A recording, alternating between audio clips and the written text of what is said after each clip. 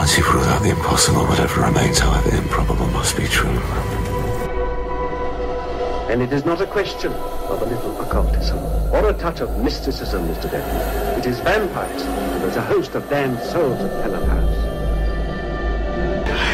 Thy father's spirit, doomed for a certain term to walk the night. Here, the old gods aren't dead. And what of the true god? He's dead. Can't complain. People assume that time is a strict progression of cause to effect, but actually, from a non-linear, non-subjective viewpoint, it's more like a big ball of wibbly-wobbly, timey-wimey stuff. You're listening to Paranormal UK Radio. Hi everybody, this is Irene Allen Block, the host of the Paranormal UK Radio Show, the flagship show to the Paranormal UK Radio Network. And I've forgotten who I'm with. I shouldn't do this on Scotland. This is the second show in a row you've forgotten me. It's not that Mark Johnson, everybody, Mark Johnson. Oh, why, thank you. Honestly, I feel honored you remember. Yeah, well, but, this has been going on for 10 years. But for some reason, the powers to be block me when I come to introduce you. So why are they doing it? Capisco? Maybe I'm going by a different name. Makes you think. On another dimension, and it's screwing you up. Yeah, it could be. Could be. Or they just like messing with you. Who knows? I don't know. But, I do get your name sometimes. I think it's because I like the words and the name Markle Farkle.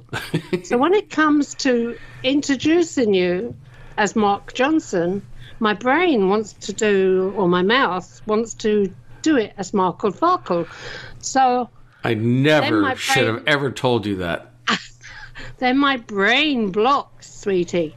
It literally cuts off because it can't cope. It knows it's Mark Johnson, but the mouth is coming out with Markle Farkle. Okay. Well, now that we have that out of the way.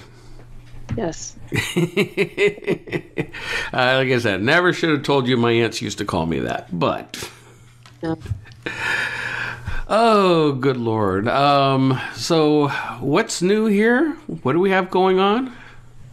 You're coming to the UK. That's right. Oh, God. Finally. He's coming, people, to visit me here in the UK. Now here... Staying with me and touring about for a couple of weeks.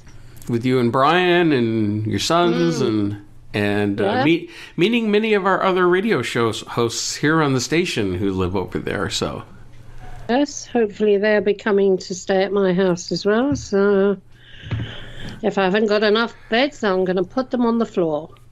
There you go. As long as the ghosts don't step on them. Yes. Well, this is what's really ironic. We have been working together for well over 10 years, and we have never met in person. So, well, this is it. We've done radio programs, publishing. Yes. We've done Unknown Origins Radio, paranormal investigations with SRI. I mean, we have done so much together, and yet we've always been separated by an ocean. Thank God. Yeah, well, you're going to have me for a week, so... No, nearly 2 weeks. About 10 days. Wow. Yep, so you're stuck with me. If we get bored over here, we can always hop a plane and fly over to Italy. We could. And I wouldn't complain. Neither would I. Oh, good Lord. Well, I'm looking forward to it, so. Oh, I'm glad someone is. That's okay. Fine. Meow. Well, since you're going to be so snarky, we might as well get on with the show then. Yes, we have a lovely gentleman. Who is it, Mark? Yes. Well, our guest tonight is Adam Gell. Now, Adam is a retired high school physical education teacher working in the public school system for over 30 years. He also worked as a landscape photographer, writer, documentary filmmaker, and he currently hosts his own podcast. Now, what I'm really fascinated with Adam is the fact that he works with the Akashic Records, and he does past life regressions and healings, and he's a Reiki practitioner and mentor. So, Adam, welcome to the program. Oh, thanks for having me. It's a pleasure to be here. Hello, Adam. Adam, can you explain about the records for people that don't know anything or never heard of them? Sure. Well, the Akashic Records are an energy field, and it's a vibrational library, like located in the fifth dimension, and not an actual physical library, but it contains all the information of the universe from all beings from the beginning of time and space. It's referred to in the Bible as the Book of Life. Edgar Cayce, who was the sleeping prophet, used the Akashic Records to access information for his clients while he was sleeping. But many people who read the Akashic Records wind up accentuating their spiritual growth, their healing, wisdom, and development, personal development, by accessing the information from this energy. Just on a quick note, the energy itself is in the fifth dimension. It's a vibrational field that we access. In Hindu, it's called the ether. It's the space between space that records all of our actions, all of our the verbal things we speak, things we act, and the things we think. They vibrate into the Akasha, and they get stored there. Okay, lovely. Mark?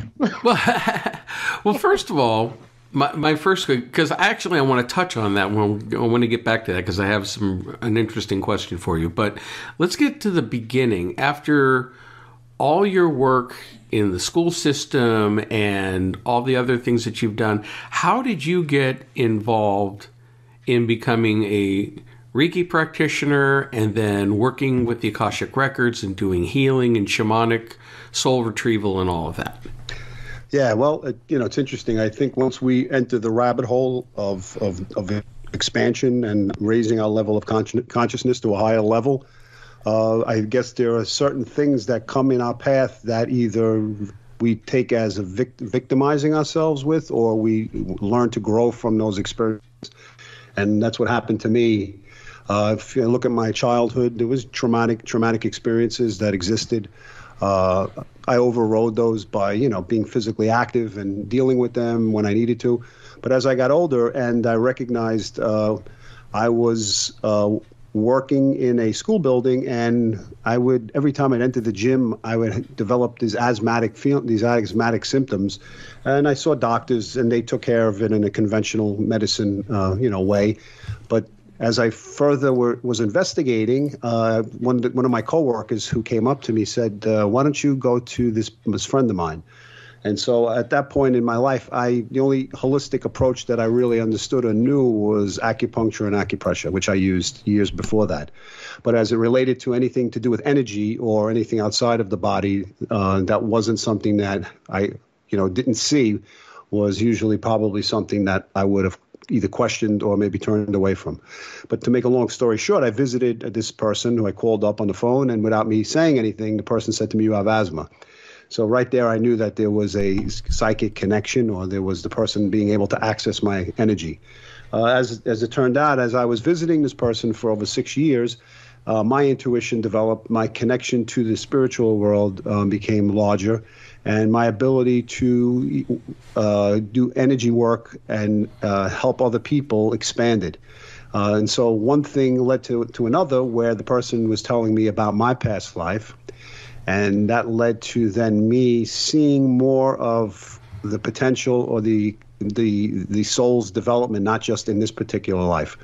And then when I went from there and I saw that the Reiki, which this person was using on, to help me, had worked, then I recognized that I had the potential to learn something and develop something that would assist other people. And that wound up expanding itself from Reiki to the Akashic Records. So the Akashic Records, by the fact that the person told me about a past life, Sometimes there are synchronized events in our lives where we just meet certain people, or we read something, or a person enters our life and, pushes us further on our path. And one of the books I read was a book by the name of One True Love by Gabrielle Law, who was an Akashic Record teacher. So I had a reading done with her. And the reading, elaborated on my past life in terms of how it was affecting me today, and some of the issues that I was dealing with, my breathing issues, some of the physiological things, psychological things, were all tied to a past life in Germany during World War II. So I'm leaving it at that in terms of expanding upon where you left off with asking me, if you. No, actually, no, that's fine. It's getting right into it. Now, okay. Before all of this started to happen in your earlier life, did you have any types of experiences that were out of the ordinary? Anything that would give you a hint of what you would be working with eventually as you got older? I would say that I always had an intuition, a knowing. Certain times I would just say things, and I knew what people were feeling. It was an unconscious voice that existed, that wasn't right directly in front of me per se at that moment, but it would either happen or I was onto something with understanding. I guess what people were thinking, what their motives were in terms of from their thinking, or the unspoken word, which was felt like in a vibrational way, an energetic way, which made it a little bit draining for me because I didn't understand it at the time. I thought it was just me being sensitive, overly sensitive to things, and not understanding that there was energy being emitted from people, and how it can affect someone's energy field and affect, being in the vicinity of them. And so you just described me. Yeah. Well, I think it's a lot of people. Yeah, you described me, but when I tried to tell anyone about it, they don't believe you.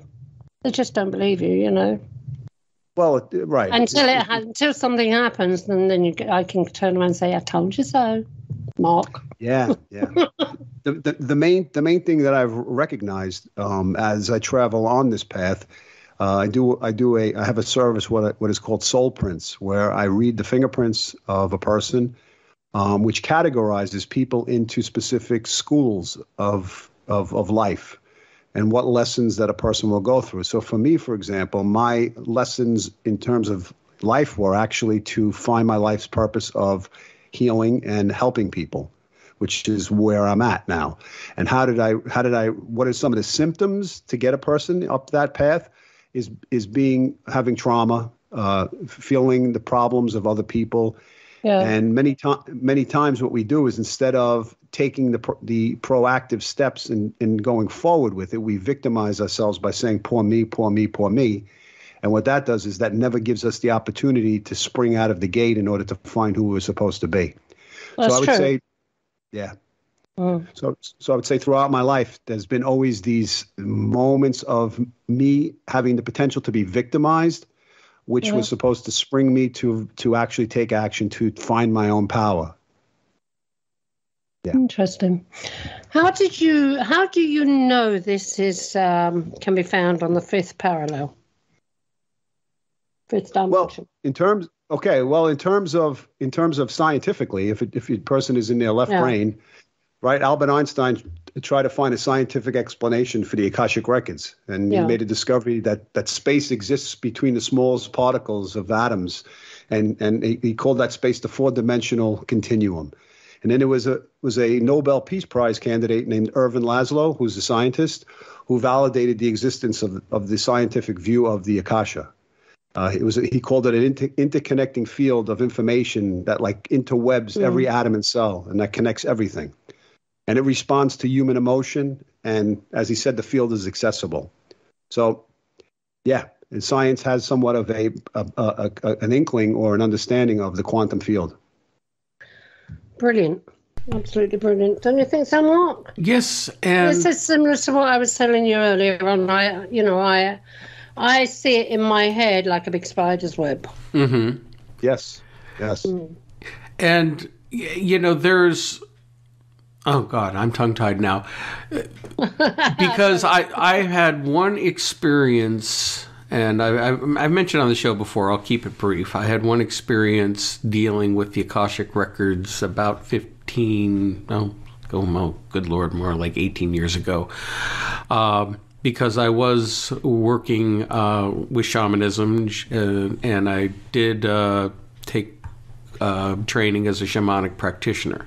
So that's something else I want to talk to you about later on. Right. I was doing a shamanic journey, and I wound up in, to me, what looked like the Akashic Records. And it's how you would imagine it, is like the big, giant library, big columns, huge, bookshelves, whatever, going up, like hundreds of feet, and it's books and scrolls and everything. And in this vision that I had, I went over to this tiny little section that was me. And like, I had like barely one part of a little shelf, but there was still a lot on there. But I pulled 2 scrolls out, and not opening up and reading them, just pulling them out and then automatically getting information on 2 past lives.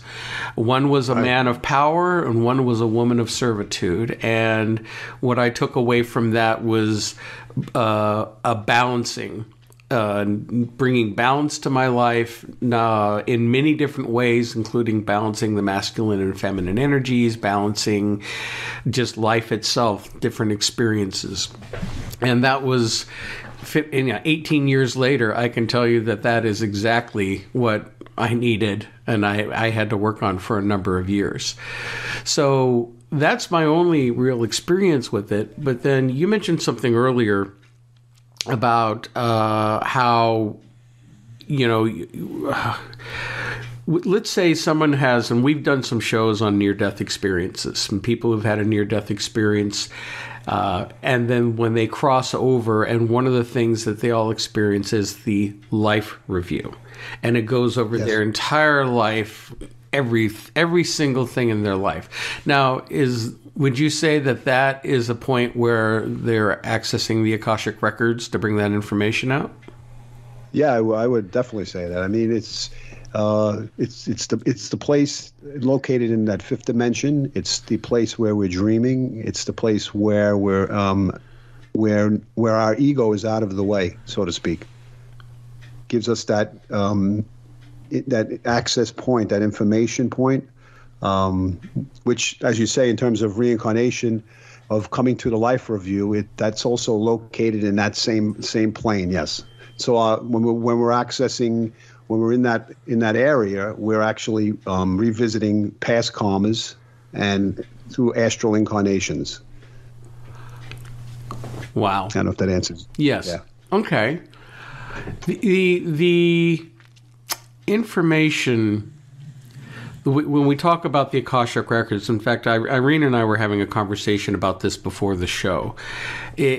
Most people tend to think of it as being like this big library, or even, as the Bible mentioned, the book of life, so a book with all this information, but all are really metaphors for something that really can't be described in the physical. It's accessing certain information, and I've always felt that that's something that part of our higher selves comes through, that already is in contact, in touch with all of that information.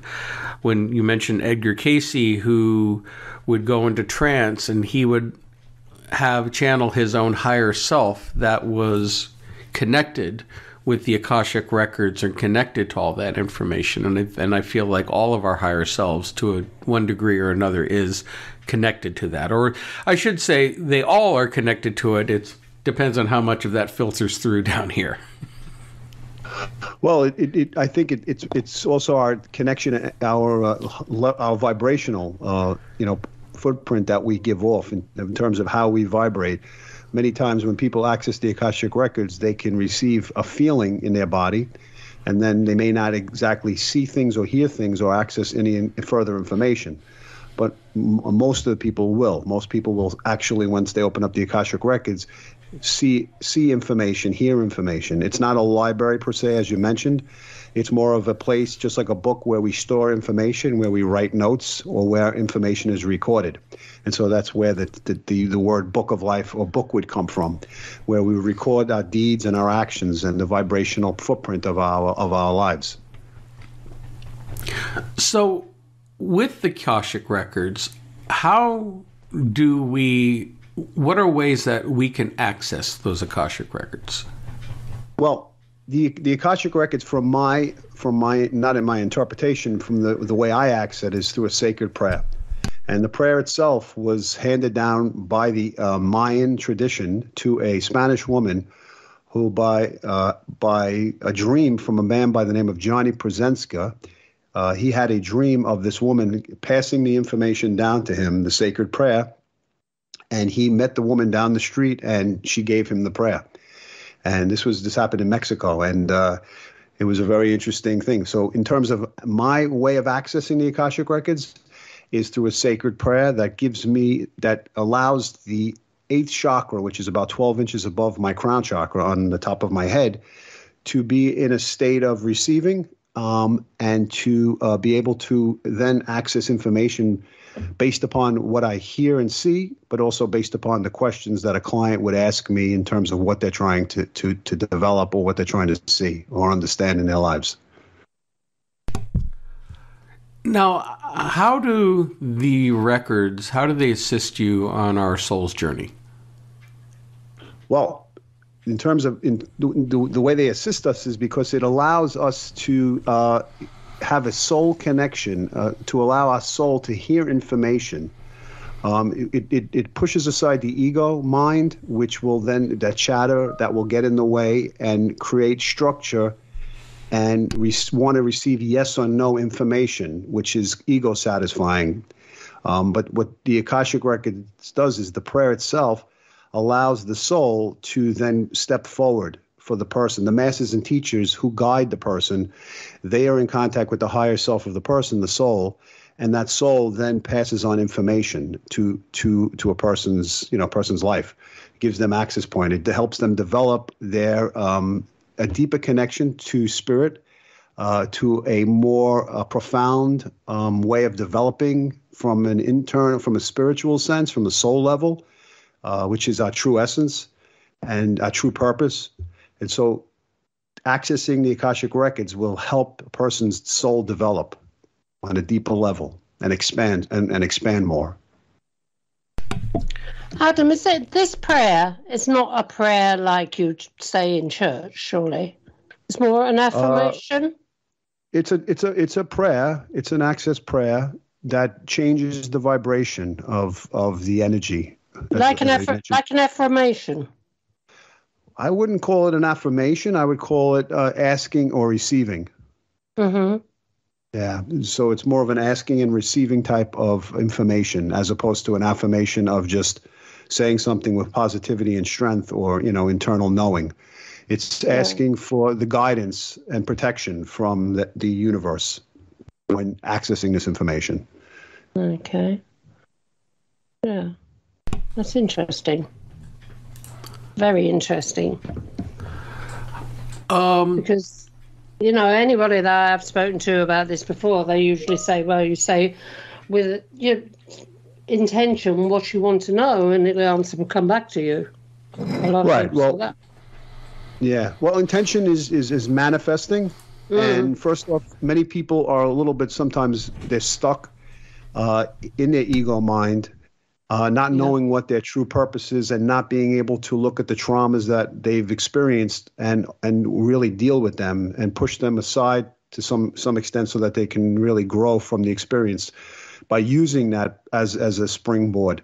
Many times we distract ourselves, we run away from the parts of ourselves we don't want to know, and we want to just satisfy ourselves with external pleasures or materialism, so that we don't have to deal with the inner world.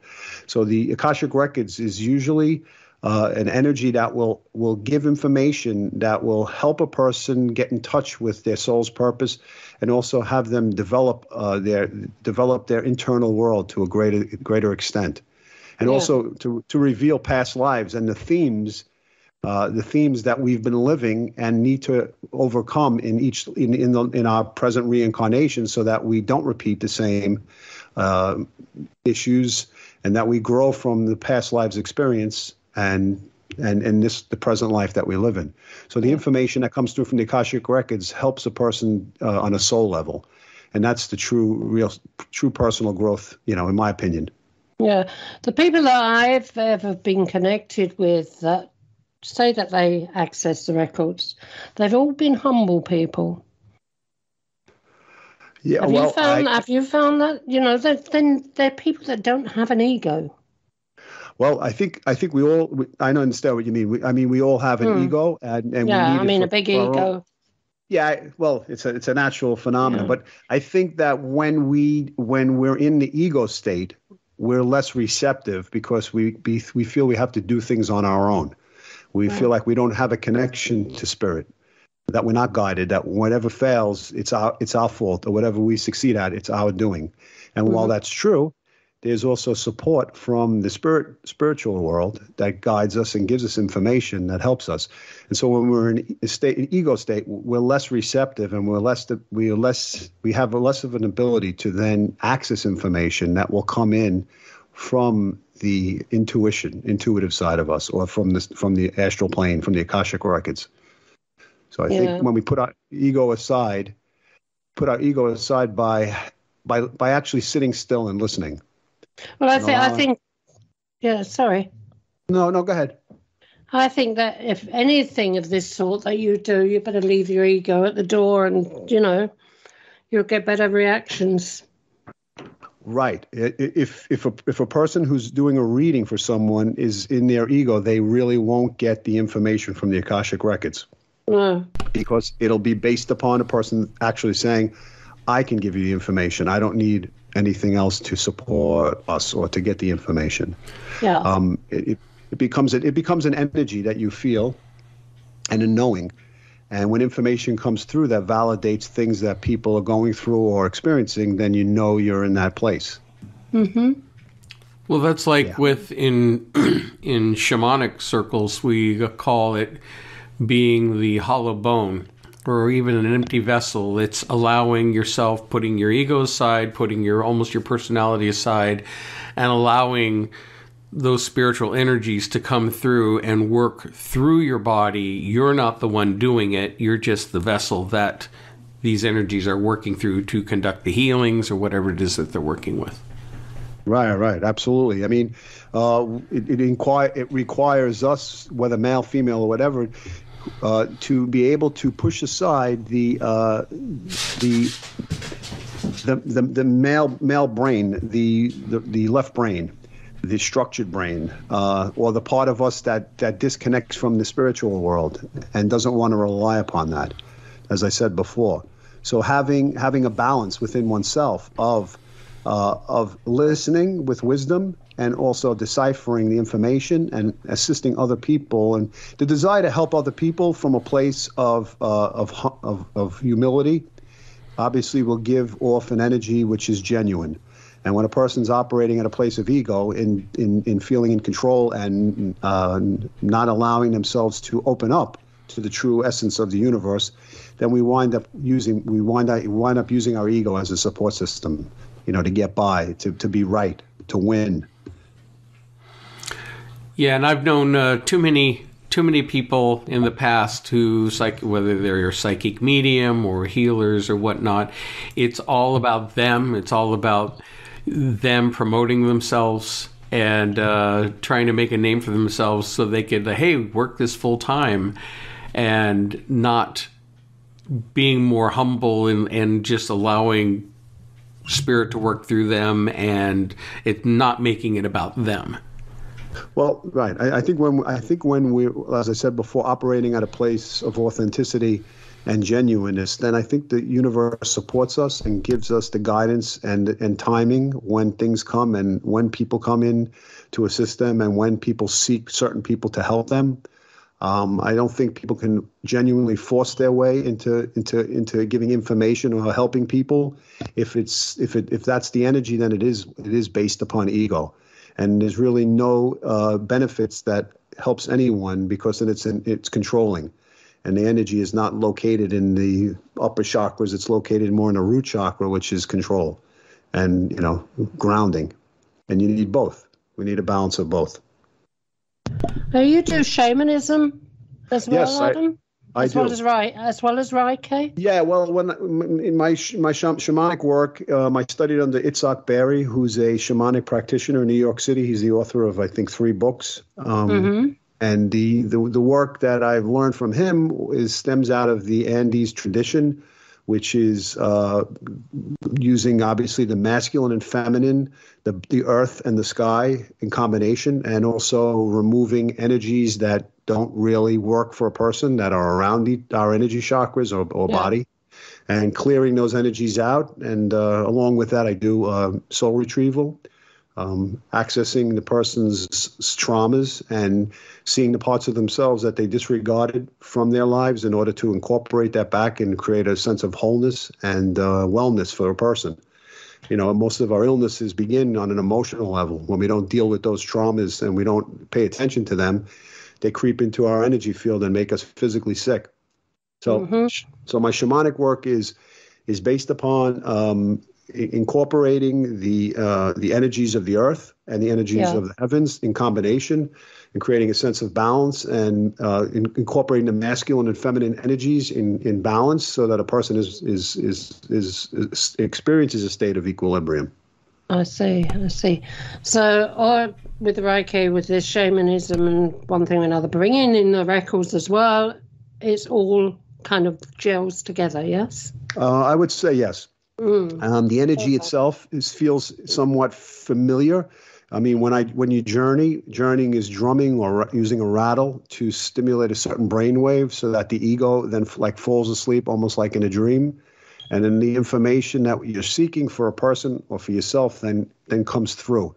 It's like the door is opened, and then the information or unconscious connection to the universe is revealed. And much of many of the sessions I have, I hear and see things in a different way in accessing that energy field. The Akashic Records is through a prayer, and shamanism is through drumming or through rattling. And there's a similar energy to that, yes. It's like I'm a remote viewer, so if I want to get into any altered consciousness, I use I can't say the word now. Binaural beats. Yes. Binaural beats, yeah. Yes, I understand. Which is similar to the drumming and everything that you use in shamanism. Yep, absolutely.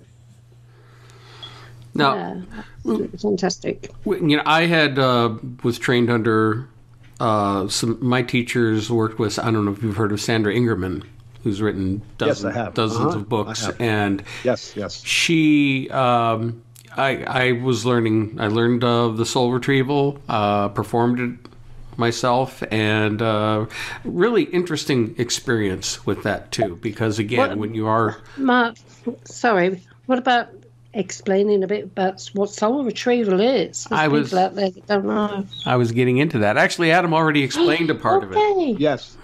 Oh, sorry. That's okay. No, it's true. I get asked questions, from people like the normal housewife that's doing her washing up or something. What's that about? Well, no, Adam explained it earlier. It's just, I'll just summarize. It's going within to find those pieces of a person who's suffered some type of traumatic event or some event in their life that almost like breaks off a piece of yourself, a piece of the soul, and it sticks it somewhere, or it's stuck in the past, or it's stuck in some level and dimension. And through this practice of soul retrieval, it's going and using your guides, traveling to whichever dimension it is, whether it's the upper, middle, or lower world, finding where it is, finding out where that trauma happened, and then bringing it back to the person so that they feel more whole. And like you said, with you can have many fractures. You can have dozens of fractures in your life, depending on different types of trauma or experiences you've had. And with soul retrieval, you're going to find usually what that person most needs right now. You're not doing everything at once, but what is that person most in need of in terms of healing? Yep, exactly. Yes. Good. I made sense. That's very good. Excellent. You can ask your question now, Mark. We have throughout our lives, we become fragmented.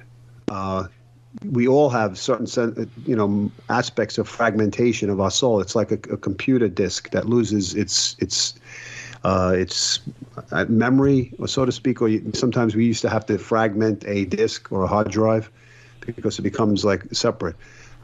We experience traumas and stresses on different levels. What's stressful for one person may not be stressful for another person. But in essence, it's that feeling of wanting to leave the stress that we're experiencing. And many times in conventional medicine, it would be considered almost like schizophrenia when the soul is actually dissociated from the body and is not in reality. And it could be seen in some ways as a portion of a person's soul out of the body. And that's a normal I don't know if it's used the word normal, but it is a response by the person to handle a situation that they no longer can deal with. So a part of them will just leave to not deal with that stress. And that makes sense because, just when a person experiences a near-death experience, their soul leaves the body because they're experiencing a high traumatic and dramatic situation where their soul actually exits the body. So in some capacity, when we're living, we experience that fragmentation of parts of it leaving, and we feel imbalanced, and we feel we're not whole. And the job of a shaman is to find those traumas that the person doesn't see, doesn't want to deal with, and to ask if they really want to incorporate that and bring that back into the body. I mean, if a person doesn't want to bring it back, then they don't bring it back. It won't be incorporated into the person's soul. I see, yeah. What was it, Mark? You wanted to ask something. And now I completely forgot. So sorry. I'm sorry about that. No, that's okay. That's okay. With the work that you do, we've been to your website, which we're happy to plug, which is AdamGellUniversalHealing.com, and you work with people in setting up remotely, or is it in person? No, I mean I can do the work in person, but obviously when I'm doing Akashic Record readings, I do the readings via Zoom. Mm-hmm. Person makes an appointment, and it's an hour session, and I have my clients prepare with questions that are high-end questions, and usually then person would receive high-end information from their masters and teachers. In other words, when we ask questions in life that will I get that job, yes or no, will I get that house, or will I have that relationship, those are, as I said earlier, those are like yes or no ego-based questions. And so when a person is responding, or when they ask questions of like, what do I need to do in order to change this relationship? Or what do I need to do what do I need to work on myself in order to have a better relationship? Or, what do I need to do to get that job? Those are the types of questions that, people usually ask, or I forward them to ask questions that are geared toward that, so that more higher energy comes through, and it actually it's more of a soul information. Adam, going back to soul retrieval, can you have that done more than once? Well, absolutely, because each time as our level of consciousness increases, we are then become more open towards the understanding of accepting ourselves. And don't forget, most of our traumas are from childhood. Yeah. And those childhood traumas usually are the parts of ourselves that we leave behind, like we can't even look at a photo of ourselves, or as a part in our lives we don't want to think about. And so the person can definitely have more than one soul retrieval, because, as I just said, they'll be more accepting of incorporating the parts that they might have rejected from themselves as they go on this journey. An interesting thing that I usually tell my clients, and what I see through the Akashic Records, is to actually find a photo of the time where the trauma or stress existed. and to try to incorporate that back into your life, which is difficult for people to look at times of their lives where they weren't the happiest or where they experienced certain trauma. But when we reject that part of ourselves, we reject a portion of our entirety, and we lose part of ourselves in that process. And usually it's not ourselves who wanted to really lose part of ourselves. It's the circumstances that did it to us. And once you've had it done, you feel whole again. You feel... Well, it depends. Each person is different. Each person reacts different to any type of modality. But for the most part, the intention is to incorporate that back to make the person more aware of their parts of themselves that they've dismissed. Yeah. And to ask the higher self to incorporate it back in. There's also, I know a lot of trauma can happen in childhood, but there's also many things we as adults can experience, some exceptionally traumatic events that could break off a part of you or whatnot, that a soul retrieval in time would be beneficial. I revert back to most of our traumas because usually the foundation of how we reacted to initial traumas is somehow how we react to future traumas in our lives. And that pattern of how we've handled things in the past is the way we have a tendency to handle things in the future. And so, from my understanding, absolutely, we're going to experience traumas in our lives. Having dismissed parts of ourselves makes it a little bit more difficult to then deal with the traumas in our adult self, having not been able to do it when we were younger, which is natural. Yeah, exactly. And soul retrieval is just one of many different types of healings that can be done on a person, both with shamanic or using Reiki or any number of healing techniques. Depends on what the person really needs. I also use what is known as La Limpia, which is taking an egg and clearing the energy centers around the body. Through the body itself and through the specific chakras. And because since an egg is porous, it absorbs a lot of negative energy and the heavy energies of the body. And sometimes I've noticed working on clients that the egg is cracked and become heavier by picking up an energy or picking up any other energies itself. Yeah. Interesting. Yeah.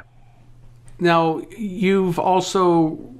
with your Reiki work, and you know what? I'm going to be honest with you. I can never pronounce it right. It's Reiki. I mean, what's the correct pronunciation? I call it Reiki. Yeah, Reiki. That's what I do too. But I've heard other people call it Reiki, and okay, not sure. But now with that type of work, as I understand it, is usually you're envisioning the energy field around a person and manipulating those energy fields to bring types of healing. Or could you explain that in a little bit better terms than I can? Most of the Reiki work I do is distance Reiki. I'm accessing the person's energetic field through my unconscious mind, through the non-locality of the quantum field. Mm-hmm. It's setting the intention. It's breathing. It's visualizations and powerful intent, and it's remarkable how people will actually feel the connection and the disconnect when the sessions are finished. There's a feeling I usually can feel in my hands, different places from a distance. If I scan the person to see where there's heavier energies or where there's blockages. And what I incorporate is I incorporate the removal of those energies through visualizations, but also through specific chakra sounds, which resonate at the same frequency as the particular chakra. So the specific chanting I use that actually dislodges, because that frequency or that chant that I'm using will access that particular chakra, and also the removal. Through the sounds, and then incorporating and clearing out the chakras themselves, and then closing the chakras, and also using vibrational sounds as well. But in terms of the Reiki itself, the Reiki is is the power of intent, and there's so many different studies that have shown its effectiveness and its ability to actually enter a person's energetic field. I've worked with many clients, and I'm working in a specific area, and they said I felt it here, and I saw this specific color, and that's actually the colors that I'm working with the person. So it's fascinating to describe how it works. How it works, I can't really say per se, but it does have an effect. Now, how long have you actually been working with performing these types of healings? I would say since 2015, so about 8 years now. Okay. And now, part of with your journey, and again, I'm taking a look at your bio, because there's a couple things on here that seem a little out of left field, and I really would like some more information on.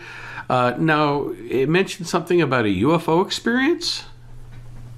Yeah, well, I've always had. I wouldn't say I've always had a fascination. I guess it's been an interesting path for me to uncover things in life. Like I said earlier when we first got on, that I think once you enter the rabbit hole of expansion, and once you've blown on that balloon that's very difficult to blow up, and you blow it up and it becomes bigger, you've already expanded. And so I think all that information then gives you this vastness of what exists that's not shown on the surface of our lives. For myself, I had maybe 2 years ago, I was on the beach here in New Jersey, sitting with my girlfriend in the chair about 1 o'clock in the afternoon. It was a busy day, and all of a sudden I looked up to the right. I don't know why I looked up. I looked up, and about maybe 400 feet off the shoreline was looked like a balloon at first, but then turned into a disc, and then traveled on a 45-degree angle up into the clouds. And I was perplexed. I said to myself, "Is that a balloon?" And I said, "It can't be a balloon." First, it was hovering, and then it moved in one direction. And it shape-shifted from one shape to another, starting off like a balloon, then to almost like a flat disc shape. I was going to say, it's not a Chinese spy balloon, is it? No, I don't think so. No. Yeah. Sorry, I had to get that dig in. Yeah, I understand. No. So I had that experience of that, and nobody else was looking up in the direction. Normally, like if something would be profound, like if there's a dolphin or a whale in the water, people looking straight ahead, they'll say, "Oh, look ahead," and everybody standing up pointing. But there was nobody looking up at the direction where I was except myself. So I found it rather interesting. And then that winter, I had an experience driving on the Jersey Turnpike in the wintertime, and like a blue Roman candle exploded over my car, maybe about 300 feet above the car, probably less, because I saw right out the front window in front of my car. I don't know what it was. It certainly wasn't summertime. It wasn't the 4th of July. And it was a pretty interesting and profound moment. It was a blue light that just went off right in front of my car. It's those types of events signal to me that you're possibly involved, maybe on an unconscious level, with higher levels of entities or beings, whether they're on this, what we would think of on the spiritual plane, etheric plane, or maybe even interdimensional plane. Yeah. And like a lot of people who have these UFO experiences, or people we've interviewed, experiencers, abductees, and who've had these experiences, and afterwards they've also developed very high psychic abilities. Yeah, it's very interesting. I would say that I've met people who, or I've made contact with people who are on different avenues of this thinking, who are who've said they're from different planets. And I do feel, because I've seen in my mind's eye almost, I guess, a gray shape alien communicating in some way. I don't know, I wouldn't say verbally communicating, but seeing it visually. And it's funny, I had a friend of mine who did a healing on me last 2 weeks ago. And that evening is the day before I actually had in my mind's eye as I was meditating, saw this alien face. And as he did the work, the next day he said, I see this very galactic energy around you and this alien face. And he described the face, and it was the face that I saw within me. So, yeah, I as you said, I believe that there are ways for people who are on this path and developing a higher sense of consciousness or awareness to be then maybe contacted in some indirect way, whether it be me and thousands of other people or whoever it may be. I do believe those experiences lend themselves to that type of connection. Now, you have also were or are a documentary filmmaker. Could you tell us a little bit about your film? Yeah, absolutely. I grew up in Brooklyn, and as a child growing up in Brooklyn, I grew up with a very multi-ethnic, neighborhood. Played all different types of sports. When I had my traumas and problems in my house, the first place I'd run to was my grandmother's house, and she lived about a block and a half away from where I lived. Through my childhood, I'd visit her often. She'd cook me soup or food or whatever it was, but she always wanted me to look at her photo albums. So she would take out these photo albums from prior to World War II, the war years and the years after the war. She was from the northern part of Russia, which was actually an indigenous language and culture called the Komi people, but they were part of Russia, and the letters were written in Cyrillic. So as a child, when I went to my grandmother's house, she would take out photo albums, and I would look through the photo albums, and I came across a man in a military uniform amongst people with snowy scenes and fur hats on and wintry scenes. I asked my grandmother who this person was, and she said, "This is your grandfather." And at 7, I said, "It doesn't look like my grandfather that I know." So I came home to my father and I told him, after all our little stresses that existed, I said, "Dad, I saw a picture of your father. He was a soldier." And my father said, "Leave me alone. I don't want to talk about that." So as the years progressed, I would ask my grandmother a little bit more, and I wound up finding out that was my father's biological father, who was a soldier in World War II. He was a ski soldier and a political officer in the Battle of Moscow. As it went along, I'd ask my father further questions, and all he would tell me is, "I remember now. Grandma used to show me a picture of him, and she would cry, and I would cry." And that was the end of the story. I said, "Did you know his name? Did you know who he was?" He goes, "I don't know anything about him." So from hearing that, and that was after my grandmother passed away, along with asking my father these questions, my grandmother had a box of photo albums, and at the very bottom of the photo albums that I would look through as a child to see this person off and on when I went into my grandmother's bedroom, she had diaries written that were tucked underneath the photo albums, and they were written in the Komi language, the language of her indigenous people where she came from. And I opened them up, and I saw pages with looked like tears, like that smudged the ink. And in there, I saw a death certificate of a soldier. And I looked it over, and I was able to translate it because that was written in Russian, and it explained that who the person was, the name, and where the person died, where he was killed, and so on and so forth. So to make a long story short, I wound up contacting and finding his family, his relatives, my father's biological relatives in northern Russia. I was on a website there, and I put up letters and pictures, and I found the family of my biological grandfather, and I united. I went back to Russia. I went to the mass graves, and I found his body. I found the family, and they made a big story in 2011 about my visit there and what I did and what I accomplished. And I made a documentary film, which played in the film festivals here in New York and in Asbury, New Jersey, in 2018, 2019. Oh, fantastic! And, yeah. So I have the film itself is on YouTube. The name of the movie is called Forgotten. Forgotten. Yeah. Okay. Yes. Definitely going to have to check that out. Mm-hmm. Yes. Well, So that was actually I as a landscape photographer, I actually undertook this job, so to speak. Yeah. On a let's say on a cinematic challenge for myself.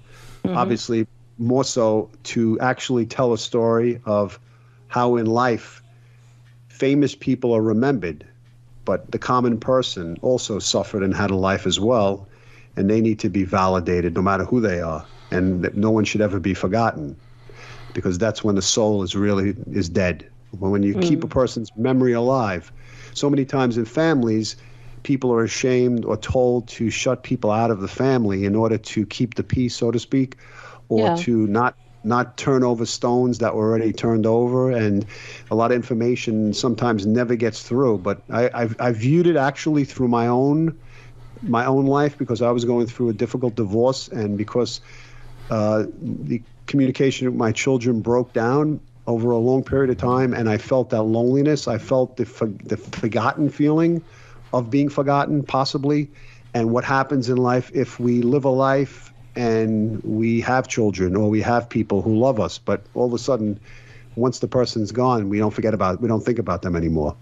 So for me, it was very important to try to bring back the memory of my grandfather, so that his memory would not have been forgotten, and that his soul would live on. And as they say, when you heal the generation, you heal yourself, you heal the generations before you, 2 generations before you, and you heal two generations after you.